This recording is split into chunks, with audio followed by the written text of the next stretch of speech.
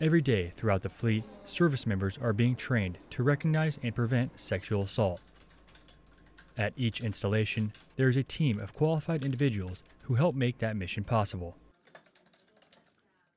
Well, as a SARC, I love my job. I love the aspect of training, helping people understand the program.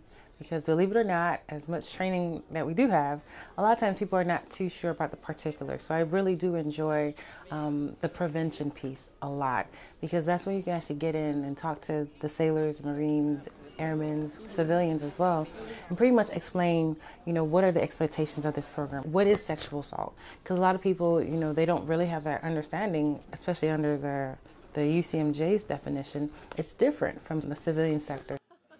Nicholson has played a significant role in developing events and classes throughout the year that actively engage everyone in the fight against sexual assault.